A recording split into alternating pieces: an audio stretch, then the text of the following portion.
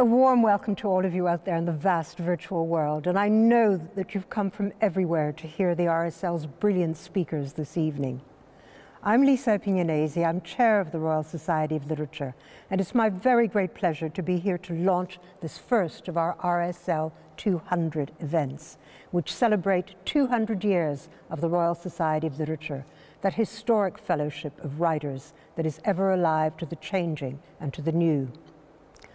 Our partners tonight are the great and wonderful British Library, the living knowledge network which broadcasts to libraries across the UK, and the Union Chapel itself. The Literature Matters RSL 200 series brings together some of the world's best-known writers for unique explorations of the impact of literature on their lives, and indeed on society as a whole. Before I introduce you to our truly fabulous speakers this evening, let me just signal that the next RSL 200 event is with novelist David Mitchell and composer Brian Eno, again in partnership with the British Library, on Thursday, 8th October. Members of the RSL, I should mention, attend these events and all our events for free, so do join us. But tickets can also be booked through the British Library. While we aren't able to be in the same room together tonight, we do take questions. Just look at the bottom of the screen and type. We will get through as many of these questions as possible. At the top of the screen, you'll find tabs to open that will enable you to buy a selection of Stephen Fry's books online, including the chance to pre-order your copy of his new book, Troy. There's also a tab there to click, which will enable you to give your feedback on this event and various social media links too, so do tap away. And now to our wonderful duo this evening. To introduce Stephen Fry properly would take most of this hour. Writer, novelist, actor, comedian, larger-than-life personality, unafraid to engage in championing mental health issues or lending his way to important public interventions. Stephen has somehow even been able to give the word intelligence popular repute in a climate where its value has not always been high. He grew up in a house with colossal bookcases filled with classic works of literature, using them as medicine cabinets to treat his childhood. He has remarked that writing is a newer technology, only 5,000 or 6,000 years old, by which we can change utterance into permanence. Once, when asked for writing advice, he responded, "The important thing to do for those who want to liberate their writing is to be able to let go of their self-consciousness, to allow words to write for them." After captivating readers with his formidable mythos and heroes, Stephen, in his new book, Troy, published at the end of this month, turns his attention to another great narrative from ancient Greece, Troy. Richly reimagined, witty, and spell-blindingly told, Troy explores the timeless human passions that beat at the heart of this age-old story of heroism, desire, despair, and revenge. Shappi Khorsandi established herself as one of the country's finest comedians in 2006 with her sellout Edinburgh show, Asylum Speaker, which told the story of how her family were forced to flee Iran and gain asylum in the UK. The show led to the publication of her childhood memoirs, A Beginner's Guide to Acting English. Her first novel, Nina Is Not Okay, came out in 2016. She's appeared on numerous TV and radio shows, including Mock the Week, Have I Got News for You, and of course, QI. She recently received the James Joyce Award from University College Dublin. Would it have been me? She is the Vice President of the British Humanist Association and is also currently hoping to receive an apology from Ealing Council for consistently failing to remove her bins on time. Her screenwriting debut was in the form of Sky's Little Crackers in 2011, and she's now working on a drama script for BBC television. Stephen, Shappi, over to you. So, hello, Stephen Fry. Hello, Shappi. It's so nice to be here with you in this beautiful, deserted Union Chapel. It's rather extraordinary, isn't it? It's the first reasonably public event I've been involved in since the 15th of March when I was in the Royal Festival Hall. And it's a rather amazing experience, really, seeing this empty. There is no audience, really. I mean, you've got some family here and we've got our camera people, but that's it. I think it's beautiful though, because every time I've been in this room before, it's been heaving. We've been watching comedy, performing comedy, watching bands. Yeah. And now it's just like a still old friend. And I'm delighted to be chatting with you. And me, you. Literature matters. Now this is a real exciting thing for me, because I get to sit here and ask you whatever I like about literature. And I guess the first thing I want to ask you is that obviously you're known as someone who is terribly well read. At what point in your childhood did you discover? Well, I was always quite sort of pertly adept at reading and writing from a very early age.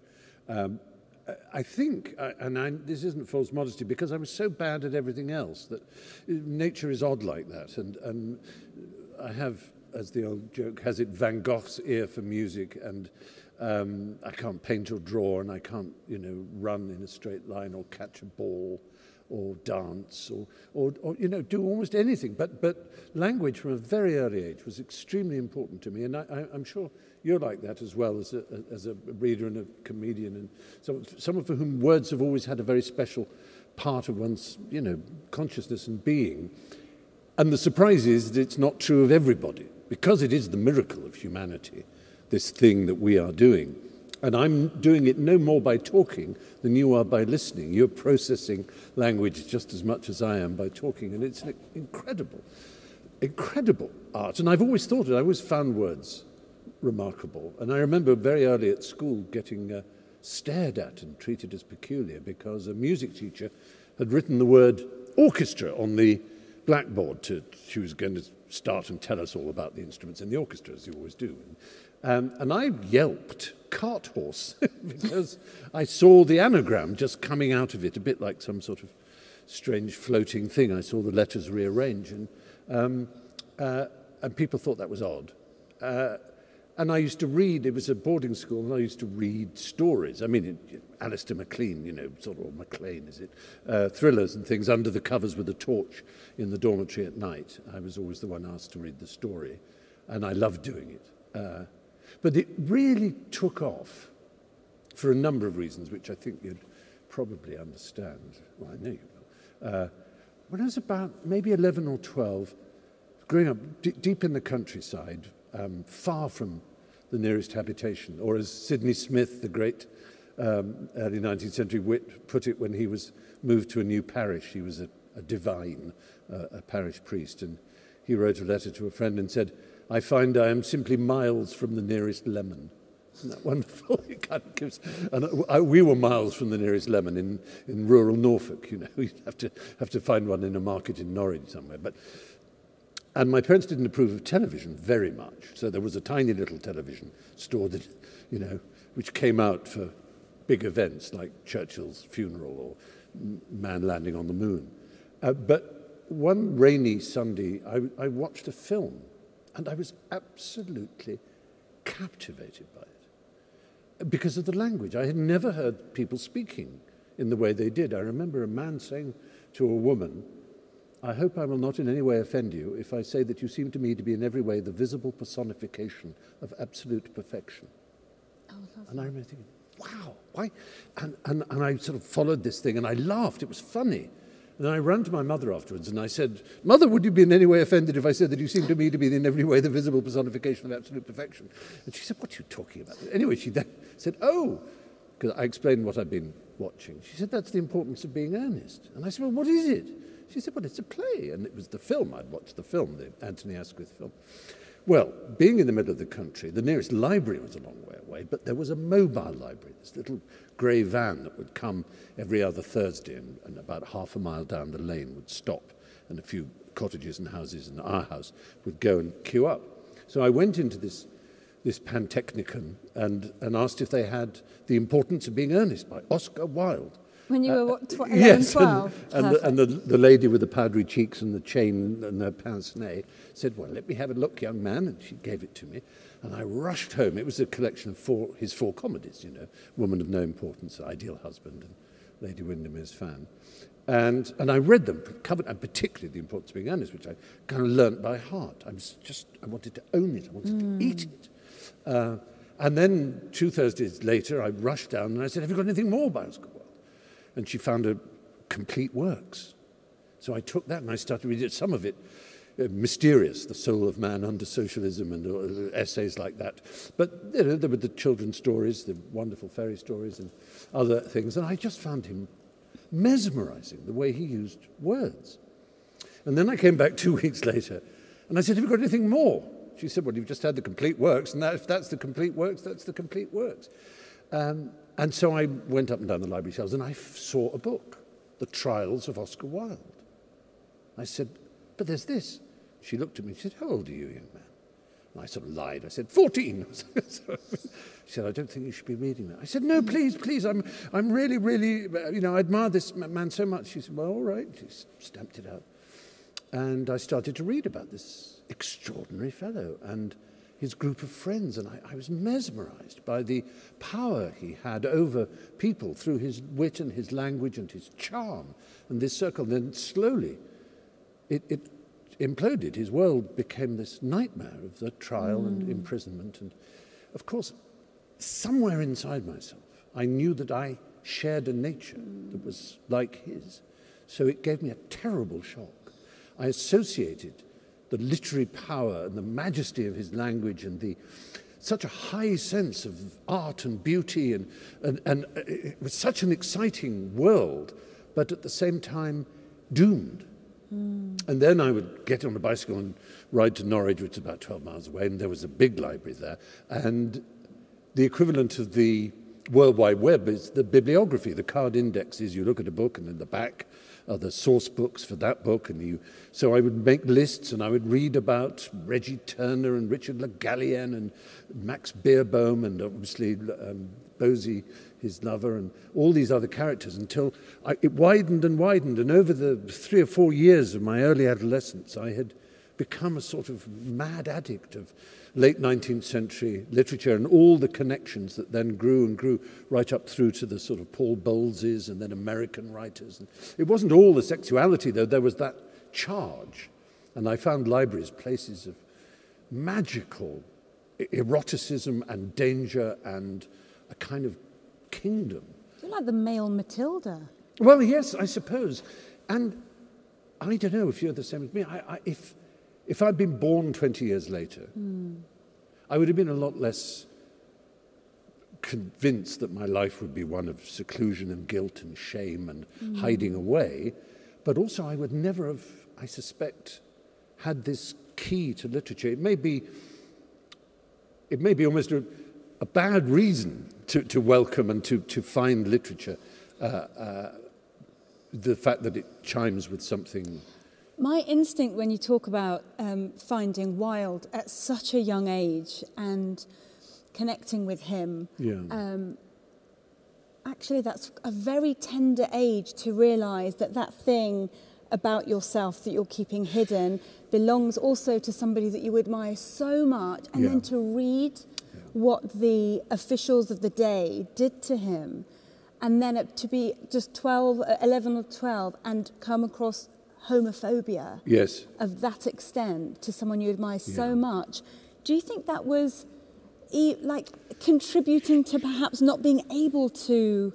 I think it's a double thing, because in some ways you're also getting a vindication. Some of the older people watching may remember Panther Books, which was a paperback imprint. I think Anthony Blonde was the publishing genius behind it. And they published Roger Périfete and Jean Genet and European, what we'd now call queer literature, I suppose. And there was a freedom and a fury and a zest about that made it slightly less. I mean, the rule was if you were British, you would escape England. You would go through France to Italy, to Capri, or to Tangier in North Africa, to the sunlight and the decadence and the freedom and the license of away from the sort of dark, fusty Puritanism of Britain. Yes, exactly. But I mean, I mustn't paint myself as someone who was just pure literary figure. I also, I loved P.G. Wodehouse, and to this day I love P.G. Wodehouse, and I loved Conan Doyle and Evelyn Waugh and many other writers, and I loved and still love Agatha Christie, and I used to tear through books at a huge. Partly insomnia was the other thing. Oh, do you find it easy to read with insomnia? Because some insomniacs, part of the battle with it, it's difficult to concentrate on reading. Well, fortunately, I'm no longer as insomniac, but what I used to do was, it was difficult to read in bed while trying to get to sleep and then thinking, I'll read. But if you go and sit in a chair and read, then somehow I found I could do an hour of reading in a chair and then go to bed and could sleep. It's a weird way of doing it. But the question is, if the internet had existed, would I have turned to books? I really doubt, in the original sense of doubt, I fear. And in that sense, as in so many others, I feel really lucky to be the generation I am. You know, that is a big thing for now. And, I have two children who are, my eldest certainly is far more interested in the dramatic visual of online, whereas I'm his mum. He grew up reading. We grew up reading together, and I used to read to him when he was 9, and a book called Johnny Swanson about a boy who'd lost his dad in the war, and then was being bullied, and his mother's house was being taken away by a horrible landlord, and he was 9, and he got really teary, and he reacted emotionally to it. So I'm hoping. Just recently we had a chat and he said, well, I just can't get into it. And my passion is these games. And I was like, you wait till your heart gets broken. Yes. Minecraft can't help you then. Then you'll want poetry. Then you'll want words. Because I be careful what you wish for, of course. And I welcomed the digital age when it started to arrive in the late 80s and particularly through the 90s. But reading is a private experience between you and the writer. Absolutely private, unmitigated by anything. It's the page, it was historically printed and you own it. So even reading something in an electronic format, on an iPad or a Kindle, there are so many ways of, you select text, it knows what you're reading. You're almost aware that you are being watched in your reading. Amazon knows you have this Kindle. Yeah. It's still participatory. And participatory things are good, they predate writing and reading. They're sitting in caves, telling each other stories was a communal act. So, in a sense, what's happening with the sort of the lack of privacy in reading now is perhaps harking back to an older period. But I miss the idea of this unique engagement with a writer. It's just you and the writer. I remember when I was at school, we had to have a special assembly because local people had been complaining about the children from the school because they were reading on their walk home and not looking where they were going when they were crossing the road. And I remember I was one of those children that on your walk home, you want to escapism. A child doesn't want to just bounce along the road. So we'd read our books and the next thing you know, you're in the middle of the road. And now, of course, it's the same, but with phones. Exactly. So and I try not to lament it too much because you have to move with the times. It's pure escapism, that's all it is. And somehow literature has now become this highbrow thing. Ordinary reading has become regarded as a highbrow pursuit. And that's it isn't. No, it isn't, and I suppose the urgency of which is why I'm so pleased to be a member of this the Literary Society, because so much of it is outreach, as they say in the church. Trying to fuse with libraries and other institutions to make reading an obvious act of pleasure and not not to make it a worthy thing or a medicine or a kind of, you know, a level that you have to reach, but also transgressive and wicked and naughty and full of fun and danger and fizz and juice.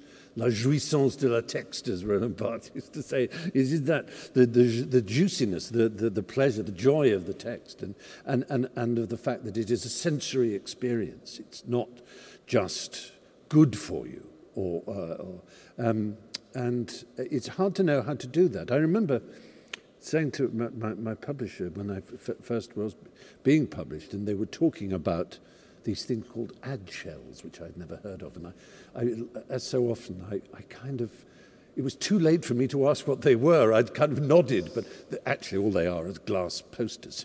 Yeah. You put a poster in, you know, on going up tube escalators and things. Those apparently are ad shells. And I said, well, maybe instead of spending all that money, maybe all the publishers should get together and do some television ads in which, I don't know, they show people on buses who are in jungle costume or are diving underwater or in weird, because they're reading and the reading is taking them out of the commuter train or the bus, and to show that what a portal to another world a book can be, and how thrilling it is and how dangerous, rather than being a sort of specky kind of clever thing to do. I remember reading in one of my favourite childhood books, A Little Princess by Frances Hodges Burnett. Yes. And there's a bit where Sarah Crewe, she's at this boarding school, her father's in India, and she's reading, and she says, when I'm reading, I'm totally absorbed in my story, and if someone interrupts her, she says, I feel like they've slapped me in the face, and I want to slap them back. Yeah.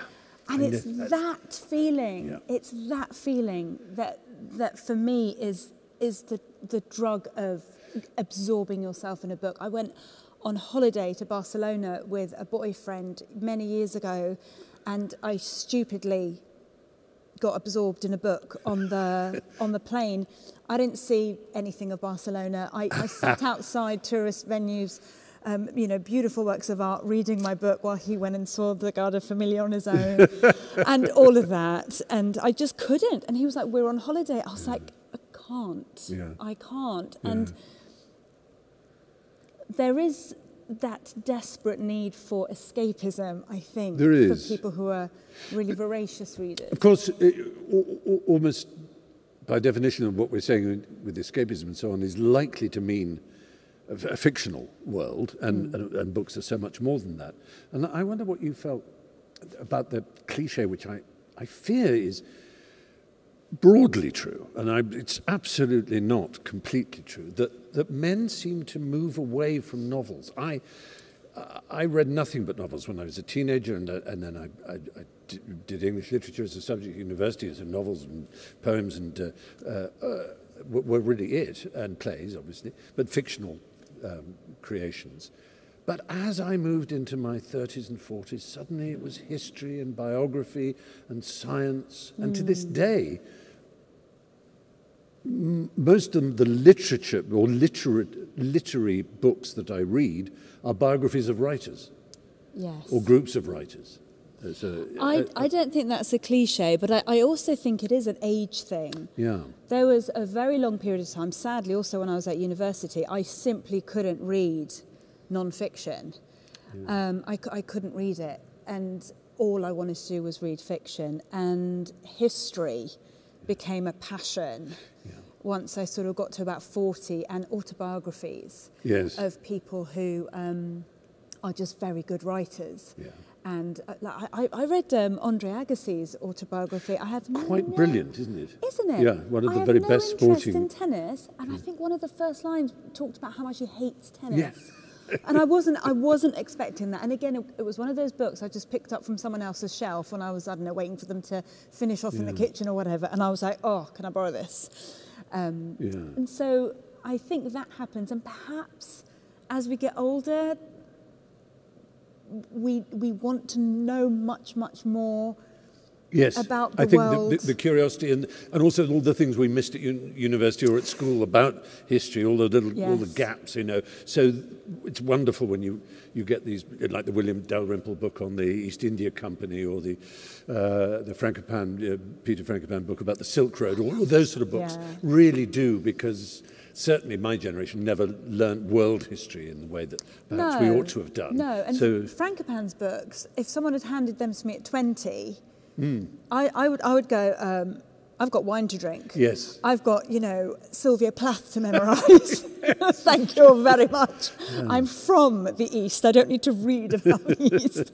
But now, of course, it's at my bedside table and I have read it. So the relationship with, can we talk about poetry? Yes. As well, because personally, poetry has been for me therapy. Has been the best, because the poets speak about our state of mind better than we can acknowledge them ourselves. What was the first poet that really grabbed you and absorbed you? Aside from my mother reading the wonderful rhythms of A.A. Milne, you know, James Morrison, Weatherby George Dupree took great care of his mother, although he was only 3. J. Morrison, all those sort of, I just loved the rhythm. I just absolutely loved it. Cottleston Pie and things like that. Then really it was a godfather for my 12th birthday, I think, gave me Palgrave's Golden Treasury, which is the absolute standard middle-class collection of great English poetry. It's sort of slightly shorter than the Oxford Book of English Verse, but very similar. It goes from Dunbar and Chaucer up through its, you know, resolutely British poetry. But it contained Keats, and I fell in love with Keats, particularly Ode to Fancy, you know, and the big odes, obviously Nightingale and Autumn and Grecian Urn and so on, and what used to be the standard poetic fare for British people, Tennyson, Browning, Arnold, Thomas Gray, those sort of poets. I absolutely loved them. It took me a long time to become confident with modern poetry, but like many teenagers, I fell hook, line and sinker for T.S. Eliot, particularly Prufrock and then The Wasteland. I mean, absolutely adored it and would just bore people with lines and lines from it. It's because I wasn't born in England. I was born in Iran and came here when I was almost 4. The poetry and the rhythm, for me, because it was a new language, and my nature is to feel completely at one with, you know, the place I'm in. So I wanted to, it was so important to me to get on top of the language, even as a tiny child. Yes. And A.A. Milne was everything to me. Absolutely everything, because my mum used to take us to the library and I would go straight to the poetry section, because it was easier to read for me, because I was only, you know, I wasn't reading as a toddler. I wasn't doing, you know, English letters, Latin letters. When I first met you, when I came on QI, I was so proud. I told my parents, because you instantly quoted Rumi to me. So my mum used to read Rumi to me at bedtime while I was asleep, you know, while I was sleeping. I think Rumi has overtaken Pablo Neruda as probably the world's most popular poet these days, don't you think? Didn't Beyonce name her baby Rumi? Rumi, I know.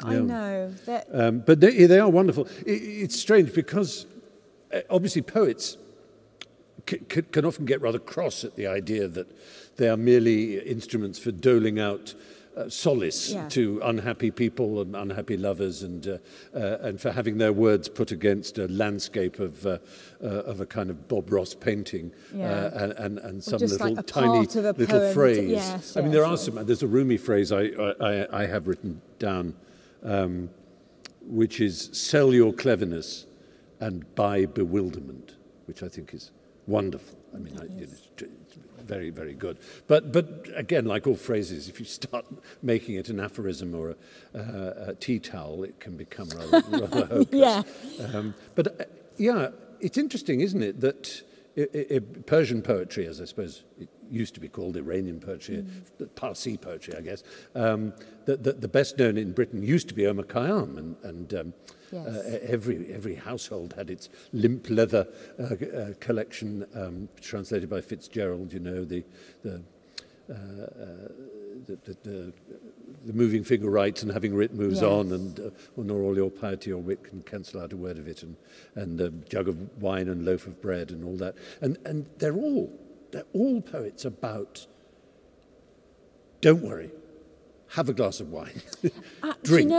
Even these Sufi characters like Hafiz and Rumi, they believe in drugs and drink. There's a Rumi poem about the different types of, about hashish and wine and how there is in everything there is a drug, and that it's really interesting. It's so different from how we now think of Iranian people, and certainly the theocracy that's. The essence of Iranian culture is within those poems, and the idea of sharing and the drinking of wine, and it's just so polar opposite to our the last 30, 40 years of our culture. There's actually, I was really proud, there's a Hafez poem with my surname in it, Khorsandi, because Khorsandi means contentment and joy.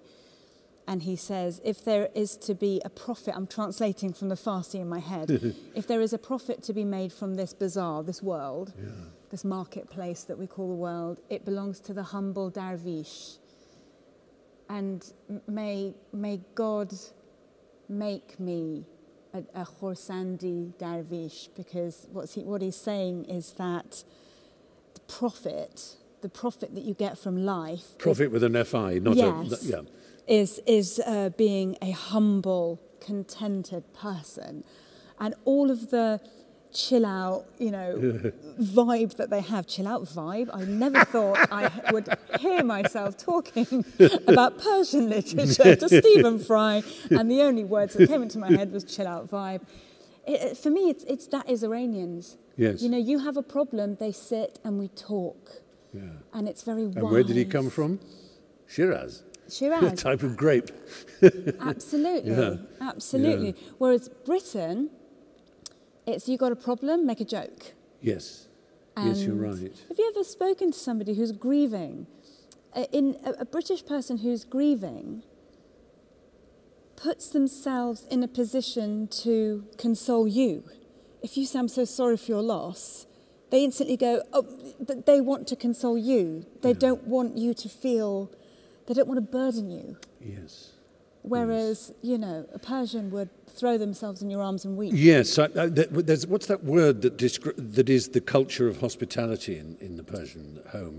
This kind of... Taro. Yes. Is that, where you offer things and you say no, and then you offer again, and you say no, and then you offer again. But you have to... Yes. Please walk on my eyeballs, and my children are your slaves. Yes, absolutely. It's generous, and it's super abundant in its... And the British are very not like that. Well, I got a shock at university because I was going into bars with lots of people for the first time. And I'd say, what would everyone like to drink? And Iranian friends would go, oh, don't be so silly. We're all in the same boat. I'll get my own. And all the students would go, oh, cheers, I'll have a snack. And I was overdrawn. Whoops, yes. By hundreds of pounds immediately. There's a very good essay that Ian Forster writes about English, and it's a very famous essay in which he talks about the underdeveloped English heart. But he also describes a friend of his from India who could not understand Forster's kind of emotional accounting. So this friend, who was, of course, we now know was a lover, in fact, of Forster's, an Indian lover of his, but... would cry when Forster would go up country for a week. He was going to be, and Forster would say, look, in 4 weeks, I'm going to go all the way back to England. So to cry now is absurd. Cry. And the friend would say, emotions are not potatoes that can be weighed out. If I want to cry at a small thing, I will cry all the tears I have. Yeah. You don't measure them. And it's part of part of Western culture, which has given us technology, the kind of technology and science that we developed, I suppose, in the way we did, is measuring things, even things that are unmeasurable. And I suppose one of the pleasures of art is that it takes us away from that world of measurement and allows us to feel enormous wells of emotion at small transactions. In, you know, that's the great thing about the novel, isn't it? Is that once you enter its world, simply someone closing a door on someone can make you go like that in the most fantastic kind of way. Oh, that's made me think of Dorothy Parker again. One of my favourite poems of hers, Interior. Yeah. Oh, let me know if I know it off by heart. I'm going to take the gamble. Go on. Her mind lives in a quiet room, a narrow room and tall, with pretty lamps to quench the gloom and mottos on the wall. There all things are waxen neat and set in decorous lines. There are posies round and sweet and little straightened vines. Her mind lives in a quiet room, apart from noise and wind and pain, and bolts the door against her heart, out wailing in the rain. Oh, wow. There you are.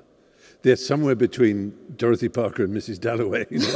You have a very good 20. Yeah, I mean, that's well done. That's good memory. Oh, you know, I'm very pleased I remembered that. That would have been awful if I didn't. Yeah. Are you ready for some questions? Yes, absolutely. Shall we have some questions from lovely people who are watching all over the place? Oh, so P.G. Woodhouse said, this is from Tony Brown. Right, from Islington Libraries. There's no surer foundation for a beautiful friendship than a mutual... Sorry, I can read, but I can't see. It's small print. Yeah, I didn't want to let you know, but I can't actually read. And there's no surer foundation for a beautiful friendship than a mutual taste in literature. Oh, this is a hard one.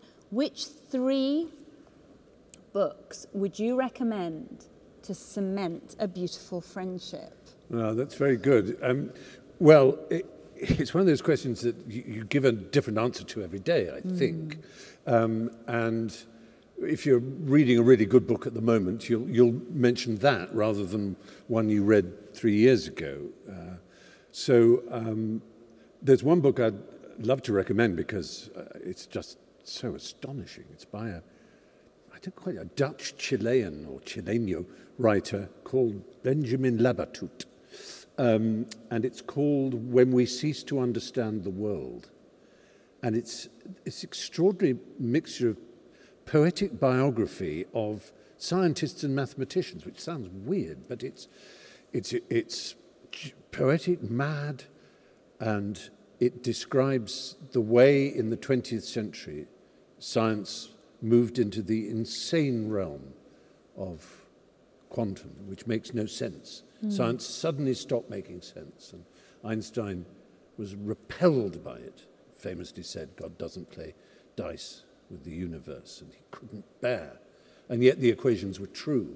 But everything altered in the world, and the people responsible were such geniuses, and some of the stories behind them are incredible. One of the greatest stories of the 20th century, the most, I mean, I'm amazed someone hasn't done a film about it, is Franz Haber, a German chemist of unbelievable talent, who is probably responsible for saving more lives and causing a greater growth in population than any human being, because he was the first person to invent, and he won a Nobel Prize for it, a way of getting nitrogen out of the air, which was what allowed fertilizers. Before then, there'd been a trade in bones.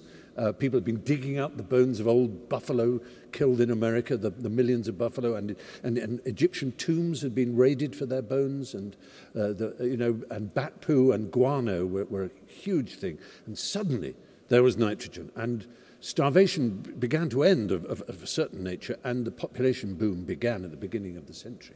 But he then went on for his country to develop chlorine gas, the gas used in the trenches of the First World War. And he went and he taught the men how to read the wind and how best to deploy it, and was able to watch the French trenches with men shooting themselves because of the agony of their burning throats, clawing their eyes out, the horror of this gas. His wife, who was a brilliant chemist, was so horrified by what her husband was doing that one day she walked out into the garden where he was talking to friends and shot herself. Oh, it was extraordinary. But it gets even worse than that. He was Jewish. So by the 1930s, having won the Nobel Prize, he had been working on this insecticide that was so powerful. It was called a cyclone, which in German is Zyklon. Zyklon B. The huge irony is, of course, it was what was used by the SS to kill in their killing camps. It was the poison gas that was used in Auschwitz and all the killing chambers, including most of his family who were killed by it. So this one life encompassed so much. And it didn't stop there in a way, because Zyklon B and its derivatives became Roundup, which is the insecticide and that is responsible for so much damage to the environment to this day. So anyway, there are stories like that in it, and what's so fascinating is the book becomes more and more fictional. So that's one book I'd recommend. What's the book called? It's called When We Cease to Understand the World. When We Cease to Understand the World. A very wonderful little, so it's good to recommend a good publishing house that's not that well known, called the Pushkin Press. Yeah, they're really good, aren't they? So that's one. And then there are two European books that I always think, well, no, they're not European, but they're kind of have a European sort of... one is Beware of Pity by Stephen Fry, which I think is an extraordinary book, because it's such a marvelous description of how a tiny action can have such huge consequences. So it's a fine novel, I think. And thirdly, what would I recommend? I just have to choose one for the time being. You know, Ethan Frome by Edith Wharton. Do you know it? It's fabulous, but it's so un-Edith Wharton. It's not like it's not like a high society. I want to write all these down before I go, because I want to be your friend. It's set in the snows of a really hard winter in New England. I think it's a great book, and those are the three I'd choose today. What do you choose? Well, you have way more intense friendships than I do. I was going to say The Secret Diary of Adrian Mole, age 13. What's wrong with that? That's a great call. You know, for me, it's really, there's certain books that are very important to me that my kids read. Yeah. And they've got to read them at the right time. It's no good reading The Catcher in the Rye when you're 40. No. You have to read that. You'd be annoyed by it. Yes. You have to read that when you're an adolescent. Yeah. So there's certain promises that Very they've made true. me. And it is the complete works of Adrian Mole, Catcher in the Rye, which is a book that I adore. And I think anything by Sue Townsend and Edgar Allan Poe. The Queen and I, whatever it was called. The Queen and I, yeah. but the book that I loved, that I found in a dusty old library belonging to my father's friend, had this massive boarding school in Oxfordshire. So it was this big stately home, and we used to go there for Sunday lunch. And we were kids, and the adult conversation would bore us, so we'd go into the library, this massive library, and just read all day. And I found Edgar Allan Poe. Oh, yes. And I remember sitting down and reading The Cat and the Canary. The Cat and the Cask of Amontillado and the Telltale Heart. The Telltale Heart. The And Pit and the Pendulum. Pendulum. The Pit and the Pendulum. Yeah. And I read all this, and I was like this in the car on the way home. And the first opportunity I could, I bought it. So those would be around my... But like you said, it's like saying, what are your 3 favourite albums? Yeah. Depends what mood you're in. So, Dallas Brooks asks, any favourite banned books, seeing that as this is Banned Books Week? Oh, well, yes. I know this causes many people to groan, and they think anyone who says this is either lying or showing off. But Ulysses, which was, of course, a banned book, has the C word amongst many other naughtinesses. I absolutely love it. I mean, it is, of course, a monumentally sort of dense and rich book, so that it's like recommending an extraordinarily heavy meal to someone. It is a book to slid into and never to be worried about not getting, because some of the language obviously is alarming to people. It's nothing like as difficult as Finnegan's Wake, but it is still for some people, if they, come across, strange phrases like again bite of inwit, they look at that and think, what is that supposed to mean? Am I meant to know ineluctable modality of the visible and phrases like that, and they think, oh, come on, just tell the story, But it really does get inside you. There's a beauty to it, a flow to it. So that's one banned book. Lady Chatterley's Lover I'm not a great admirer of. I've never quite managed to pierce the D.H. Lawrence veil, except as a poet. I love him as a poet, particularly as a funny poet. He wrote wonderful satirical poems about. There's one called The Oxford Voice, which I do as a party piece, which is terrific. Just sort of making, about how you hear a certain accent when you're on a bus and you just want to shrivel up and die. And I know that from both points of view, because I know it when I hear it, but I also fear that I sound it. Right. And he's very good at that sort of thing. Who else was banned? Last Exit to Brooklyn by Hugh. What was his surname? Selincourt, is that right? Anyway, that was a very banned book, and that was a very, very exciting book to read for me when I was 17 or something, because it was so bruisingly frank about sort of gay life. But that was banned for a long time. A strange thought, isn't it?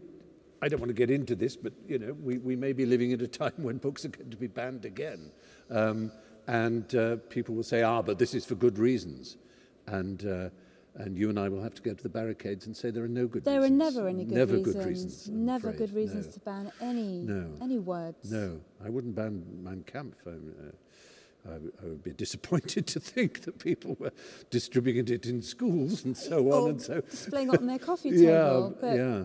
There's it's baffling what's happening at the moment with banning and shutting down and cancelling and stuff, which perhaps is a conversation for another. I recently reread Lady Chatterley's Lover, actually, because when I was younger, I was a massive D.H. Lawrence fan. You were, yeah. And I think for a million reasons, where the region that he spoke about, because as I said, because I'm not from here, I was just really fascinated about the sort of, the colliers and the world of a collier. Yes. What even is a collier? So I had to go and find that out.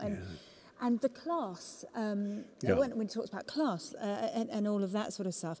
I don't know why I read it again recently. I think I'm going through a bit of a phase of rereading a lot of things that I read when I was very young.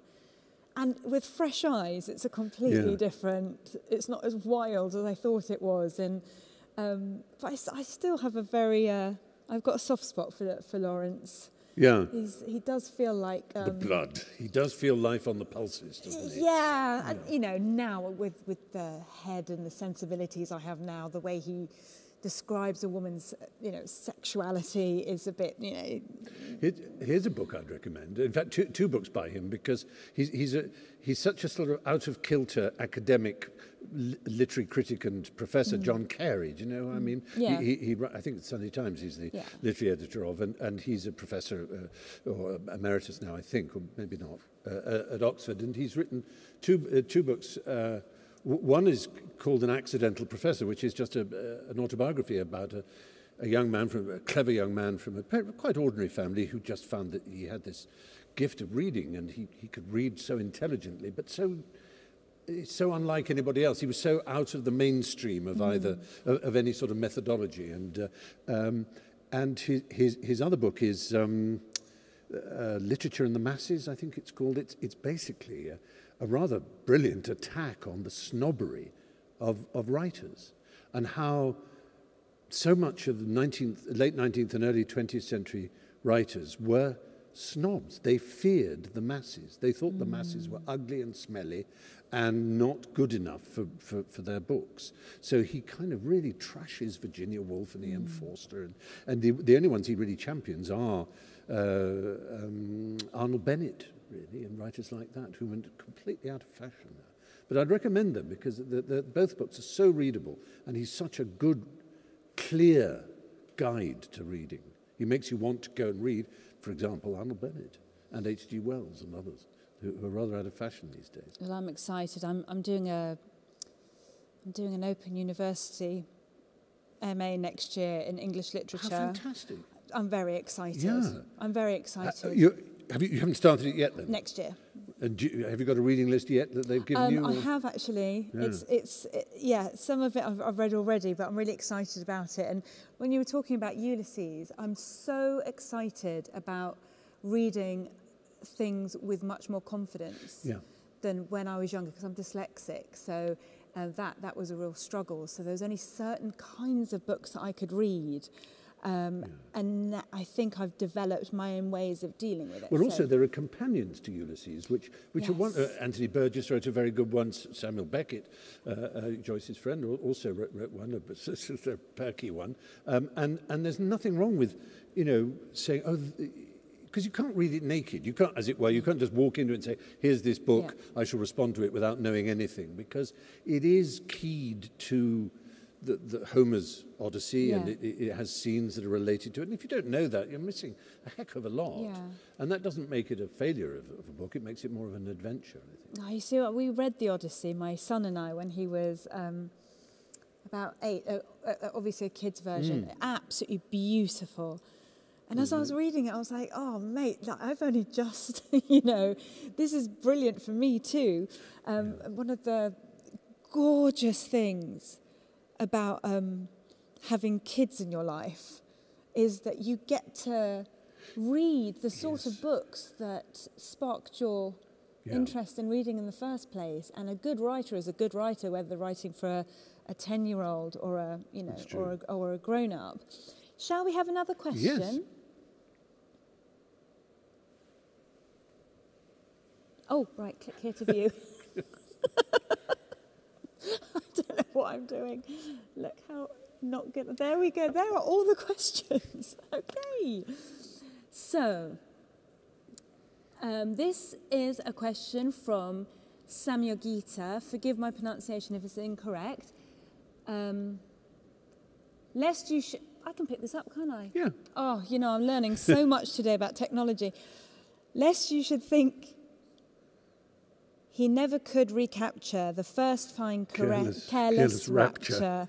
Robert Browning. Do you think it's possible for literature to hit us with the same force once we enter proper adulthood as it does when we're younger? That is such a good question. I have a particularly strong relationship with my adolescence, which is a long way away now, but I so keenly remember being aware, even at the time, that art and literature was hitting me with a force that it probably never would again. And it's probably, and the Browning line about, the first fine careless rapture, which you can't hope to recapture, is probably easier to remember with music, because which of us didn't discover a song or a piece of music on a rather crappy piece of technology with bad earphones that we listened to again and again and again and sent us into a frenzy of joy. And now perhaps, if we're lucky, we're well off enough to have a much better sound system and can hear it as many times as we like. And we still love that piece of music, but we're never going to have that aha feeling, that absolute feeling. And there's no point regretting it, because but you can... It's like when you go back to your school or something to give a talk and you think, this chapel was never as small as this. It was huge once. Things look different. Time does extraordinary things to time and memory, to remarkable things, to physical objects and to things like books.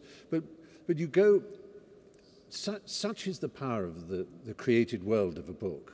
Whether it's high literature or a thriller, it doesn't really matter, but there can be, believe me, a 50-year gap. And when you pick it up again, your mind is taken to the same room that you constructed the scenes in when you first read it. Yeah. So, if you had a particular way of seeing Sherlock Holmes and Watson's room in Baker Street, when you pick the book up again, there it is again. Or a particular way of looking at Long John Silver or whatever. It doesn't matter how long ago. it's all still inside your brain. And so there's that thrill of going back. And it will be a bit smaller, but, you know, after all, when you're very young, sometimes, did you have that thing when there were illustrations in a book, there was some you were afraid of? And you'd turn the page rather slowly because you knew that picture was coming. Well, that's a marvellous thing, isn't it? And of course you won't get that back, but you might still get a little tickle of it. And it's necessary that we accept growing older and not having the mind and heart of a teenager, at least not only having the heart and mind of a teenager. We still have that heart inside us, but there's a few other ones that have accreted on top of it. And I personally find age, I'm now 63, I find that a very pleasant thing to be. And the fact that it's not all passion spent. Do you remember that? Is that a Virago book? I think, wasn't it? I can't remember who wrote it. But anyway, that great phrase, all passion spent. It isn't that exactly. It's that the older you get, you're less involved, you're less frightened, you're less ecstatic and euphoric. Things are less transcendent to you, perhaps. But you can choose to make them so. It doesn't hit you, but you can move into it. So you can say, I will submit to this book now. Yes. Whereas when you were young, you just don't have the choice. I love that you're less frightened. That's so true. Yeah, I think, and you're also more patient, aren't you? Yes, you are less frightened. Anyway. And actually, there's another part to the same question which I really like. Which book affected you most deeply or turned your worldview upside down in recent years? In recent years? Well, that's... golly. Golly. Yeah, I'm going to have to stop and think now. Maybe you've got an answer to that question. Has turned my worldview upside... Well, here's it. This is to do with a certain kind of book that has become very popular over the last few decades, perhaps. The popular science book, the Malcolm Gladwell, Steven Pinker, the Noah Harari, those sort of books have been very influential to the whole world, of course. Sapiens and Homo Deus and books like that are great talking points, and we all think about them. There are ways of looking at human development and the future and so on. But there's one Dutch writer, thinker, called Rutger Bregman, who's written a book called Humankind, which I read a few months ago. He was kind enough, all his publishers were kind enough to send me the manuscript. And it's a book that argues not quite like Steven Pinker, that everything's getting better, which is a harder position to hold to now than it's ever been, I think. But it's that human nature is not as dark and black as we constantly think it is. The famous part of the book that was, as soon as it was published, was extracted by a lot of newspapers, was he makes this distinction, which is a pretty good one as far as European philosophers go, between Thomas Hobbes and Jean-Jacques Rousseau. Rousseau, who believed that we were all wonderful children of nature and that only civilization and hierarchies and so on had tamped down the human spirit, and that if we were left to be children of nature, we would be good and happy. Thomas Hobbes believed the natural condition of man famously is nasty, brutish and short, and that we are beasts and we need to be controlled and we need to order. And between these two views, there's a little sympathy, really. And he sets out showing that actually we're a lot better and kinder than many people think. He exposes a lot of fallacies about people walking by on the other side, or ignoring crime and so on. The famous stories in newspapers that turn out not to be true. And the most important one is the Lord of the Flies idea, which we all grew up on because it's like Catcher in the Rye. It was the British Catcher in the Rye, in some ways, the book that all school children were made to read. And basically what it was telling us is that we're all beasts. and that if we'd not kept in order, and we don't have a hierarchy or a system of order, we will turn to tribal monsters, and Piggy will fall down the cliff, and the conch will be broken, and animals and painted, ululating, and it will all be ghastly.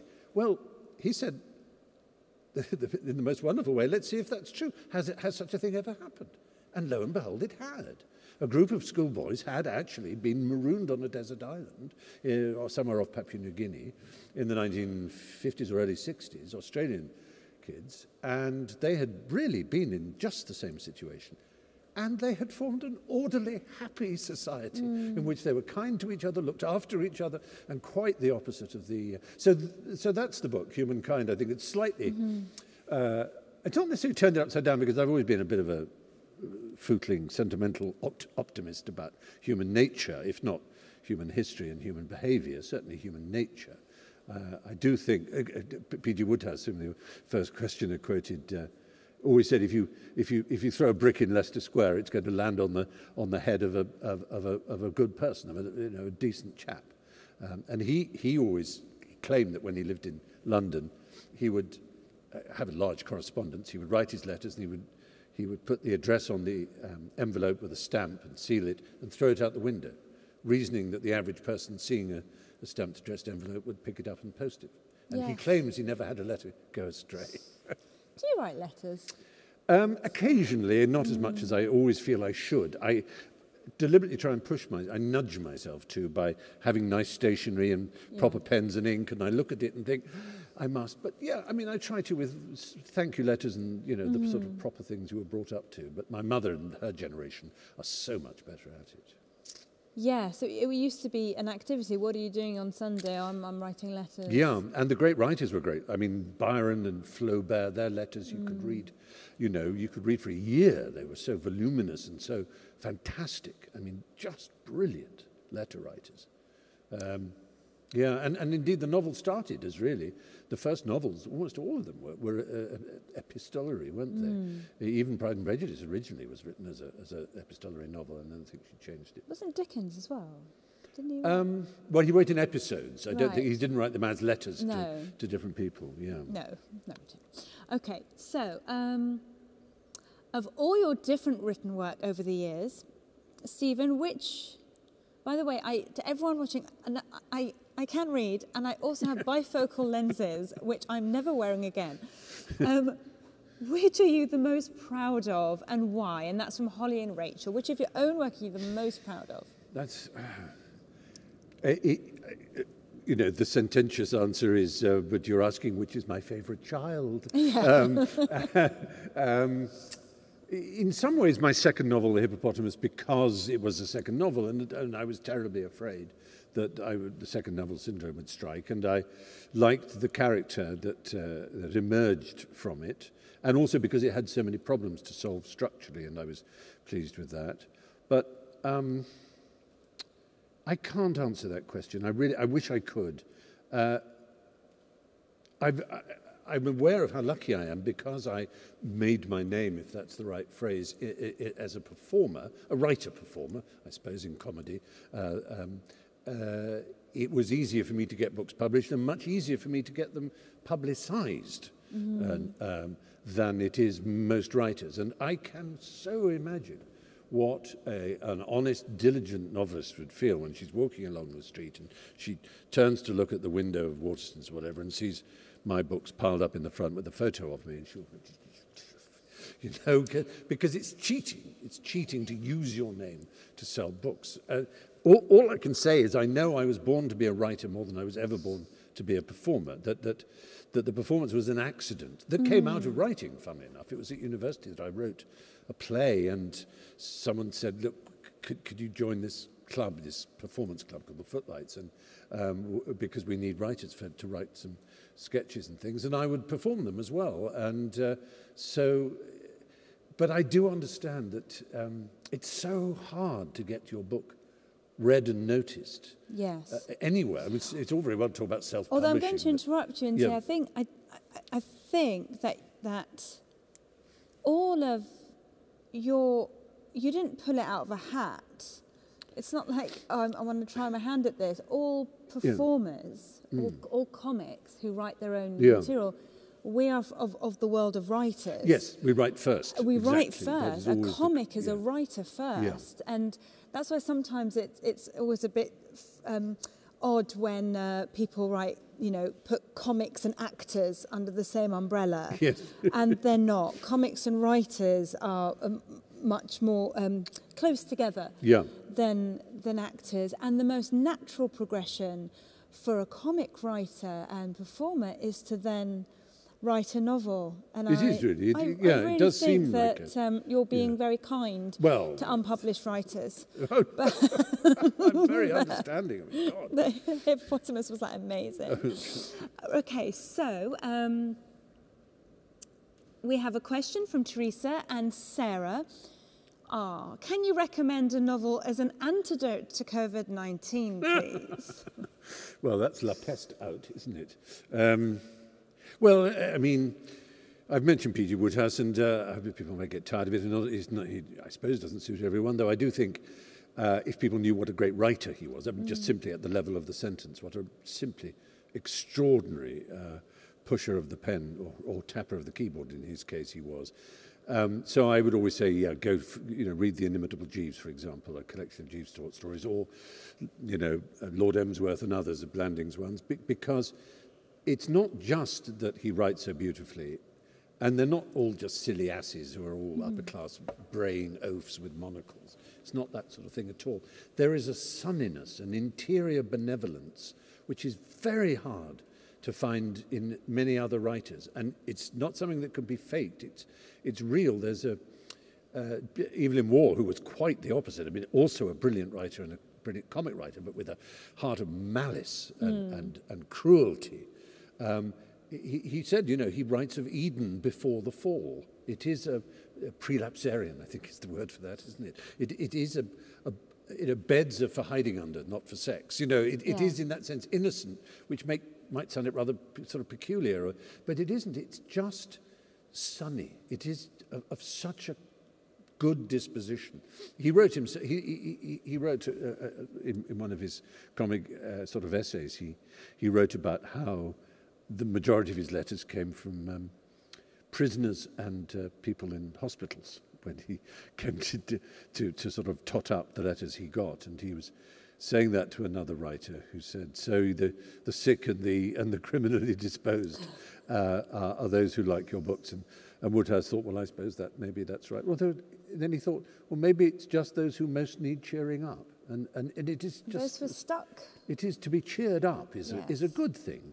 I know this sounds sort of rather weak, but I do think cheerfulness is the eighth of the great virtues. It is such a wonderful thing. And in the face of a world where cheer is hard, to find not just stoical resolution and, putting your head down and facing the buffeting winds, but actually to be cheerful is a remarkable thing. And you don't have to be alive to be cheerful. That's the glory of literature, is that there are dead voices that can be raised to solace and to calm, but also to cheer. I totally agree with you. Right now we are really undervaluing cheerfulness, and we look for our camps of anger and fury and frustration and all of that. And okay, so here is a question from Brian. As a teenager, I always intended to become a fiction writer, but in my 20s, and I'm now in my late 20s, I haven't been able to get back into it.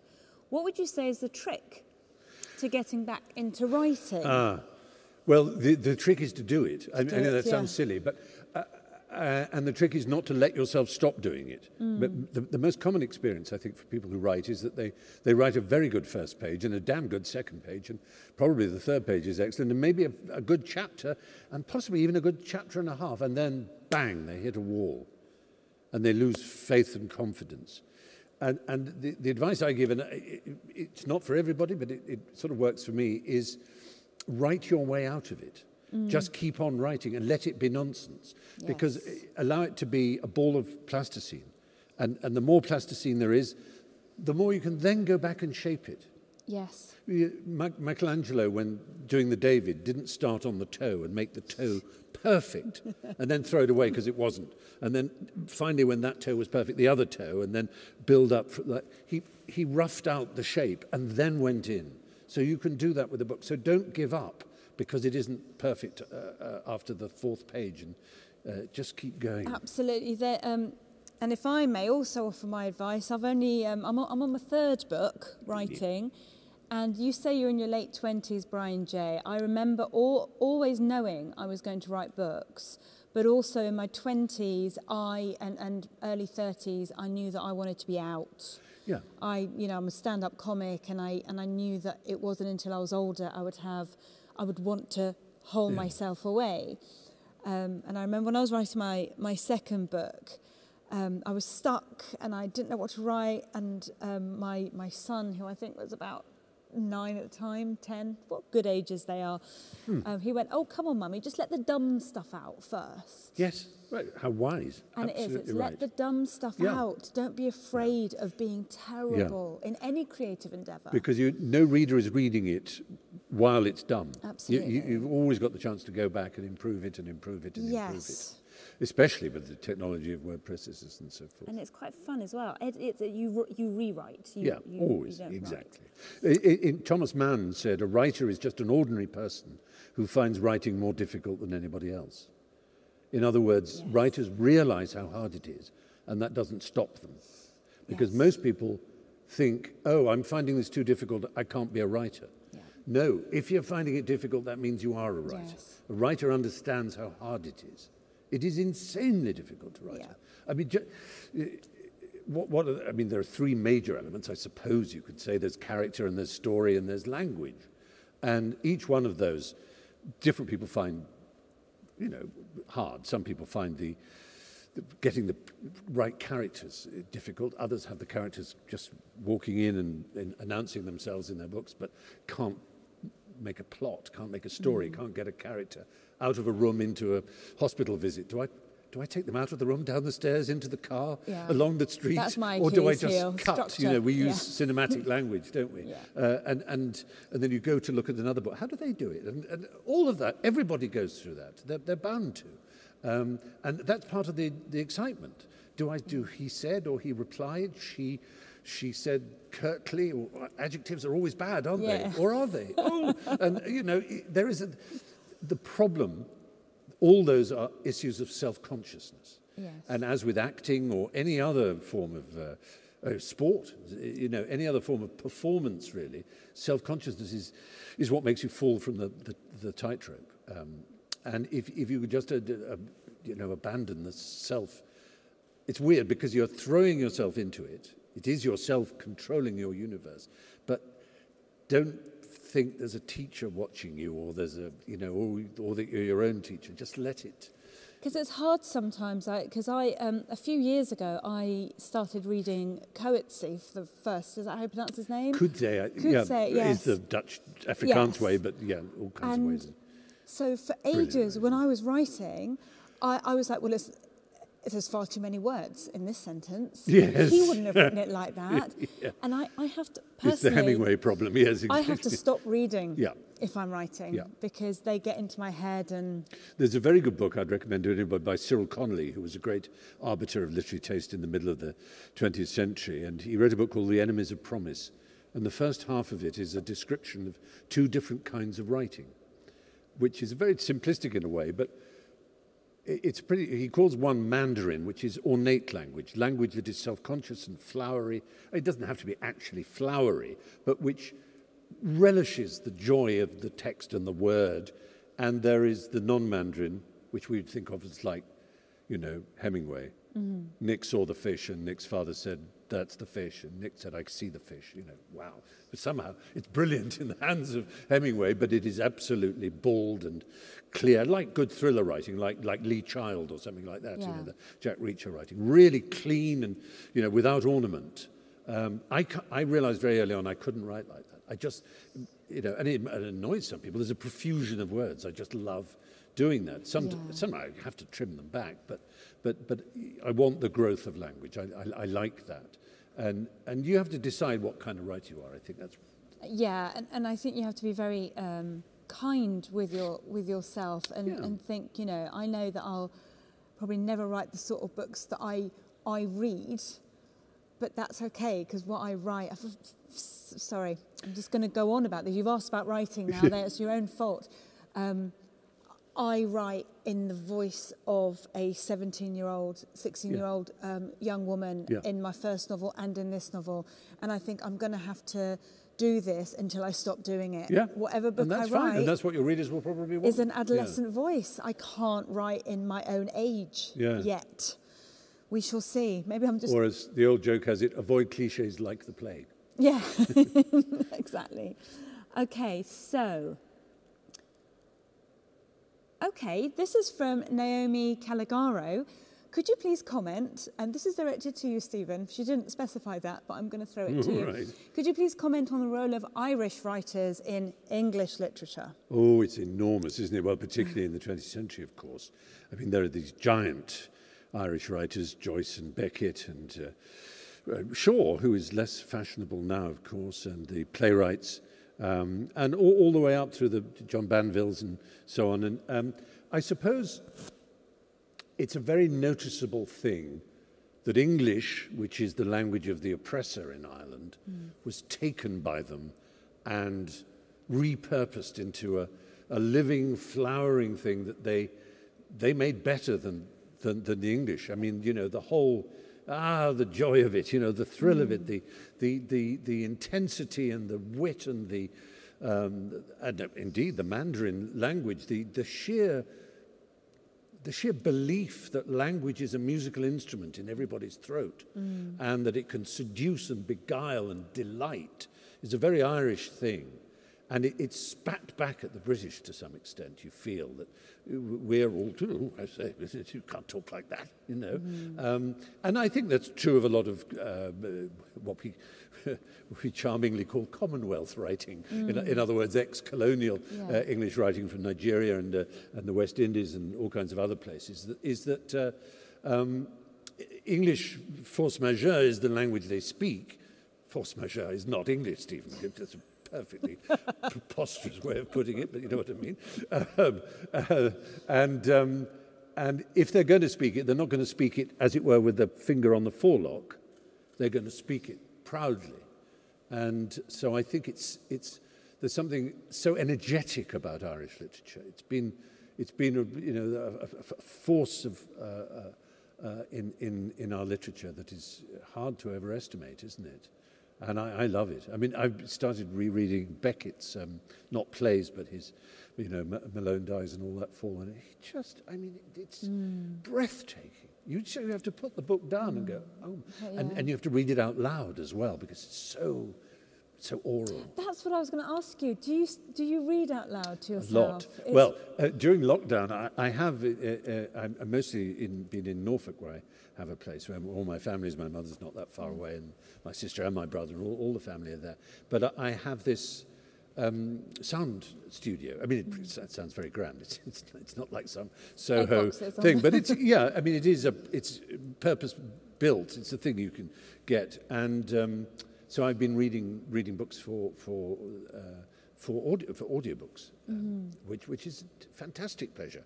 And for example, I did some Orwell, and I'd never read Orwell out loud. Orwell is one of those writers. Everybody kind of knows Animal Farm in 1984. They know the stories. But if you had someone who could do a parody of an Orwell paragraph, I'd give them a large amount of money, because does he have a style? He has a perfect non-style. He wrote about it. Graham Greene's slightly similar. You kind of think you can't do a parody of that. You could do a parody of so many writers, but a pastiche of Orwell, you'd only do a pastiche of 1984, but that wouldn't be of Orwell, it would be of the story. Of the story, so it was fascinating to read it out loud, and you realise he does have certain mannerisms which are very interesting and which repeat a lot. You become so much more aware of a writer's use of language when you read it out loud. There's no question about that. I get quite emotional. My voice cracks sometimes if I'm reading out loud. If I want to read I got really excited about some poem, and I went to read it out to a friend, and sort of standing in my kitchen to go, whoa. Yeah, it is. Absolutely. Do you listen to audiobooks at all? Do you plug in? I just started to. I never used to, but I do now. And this is an age thing. I used to run and listen to music, but now I run and listen to audiobooks. Yes, I found with music you're always stopping and saying, no, not that track. Not that track. Yeah, this isn't another hitting one. the mark. Whereas with but a sometimes story, they are edited. oh no, I can't be doing which that. Which is about. But I didn't You've realise got to look something for else. the U word, unabridged. But what I did find was I was listening to something on audio, and out loud I repeated a phrase I just heard because it was so beautiful. I was just found myself sort of outside boots, sort of talking out loud to myself, and I was like, no, this is good. It is good. It felt really good. To have a companion to telling you a story as you go for a walk. The best thing. Fantastically good. It's the best thing. We used to have them when I was a kid, tapes. Yes. Tapes of stories. That I did the Harry Potter books, and you spent about half an hour afterwards going side A. Oh, no, cassette 3, side A. Cassette 3, side B. Cassette 4, side A. And it just drives you mad. There were so many. It's exhausting as well. Yep. Okay, who is your favourite female author? That's tough. It's very tough. I would say I don't really notice the gender, which is of course nonsense. It's you can't dismiss Jane. I take great pleasure every year in reading. This is really pretentious, but the Oxford edition of Jane Austen on Oxford India paper, which has this peculiar thing at the bottom right of every page is the first word of the next page. Oh, right. I don't know what, there's probably a printer's name for that little thing. I'd never seen it. It's the only sort of big edition I know that in. And I always have been passionate about Jane Austen. That and Persuasion and Mansfield Park, those three. Emma I do like, and I like all the others as well, but particularly love Mansfield Park. I don't know why. People find it rather overdone. George Eliot, I mean, hard to beat George Eliot. I mean, she's probably, of whatever gender you want to talk of, the greatest mind of any novelist, I think, that I've ever come across. Just the most intelligent, I suppose, is the word you want to use. Just extraordinary feeling of being in the presence of something, sort of a real mighty intellect, which it's not because it wears itself heavily, but because you just know that there's something so important in the way she tells you things and makes. I mean, is it in Middlemarch? There's a phrase. I remember thinking, this is what writing does that nothing else can do. Music even can't really do it. She writes about how a mirror, pier glass, if it's been polished by a clumsy maid, it has random scratches all over it. And if you look at its surface, it just has random lines where it's been scratched. But if there's a lamp, you put it under a lamp, all the random scratches turn into a sort of nest, a round shape, which is shaped by the light. And she uses that as a metaphor both for religion, the light of God makes sense of what is completely random and haphazard, but also of reason. So, a religious person can think, that's a brilliant image, but so can a non-religious person. That all the accidental scratches that make up this randomness of the universe into which we were born, if you shine a light at them, they gather into a ball that makes sense. And I stop and think about that, and that's the kind of thing George Eliot can do that very few other writers can. It's simple. I mean, she probably didn't think much of it. It's just a quick sort of thought, but I remember being staggered by it, just thinking, that's it. That's beautiful, and a beautiful way to end a discussion I have enjoyed so much. So have I. Thank you so much, Stephen. Thank you. Chatting. You're such a good companion. Thank you very much. Oh, well, let's hope we can do this one day with real life people. Yes, and thank you for watching, and thank you especially to all the libraries that have enabled this, and good luck to you all in this time. Absolutely. Thank you, everybody, for watching. It's been a real treat. Thank you, Stephen and Shappi, for a splendid conversation. If you want to come to more events like these and for free, please do join the Royal Society of Literature. Membership starts at a mere £40 and gives you access to the RSL's events, our publications and our book groups. Members will also have special access to the RSL's 200th birthday announcements at the end of November, so do join us through rsliterature.org. Thank you to our partners, the British Library, the Living Knowledge Network, and of course, the wonderful Union Chapel. And now, from all of us in this beautiful building in the heart of Islington, have a very good evening.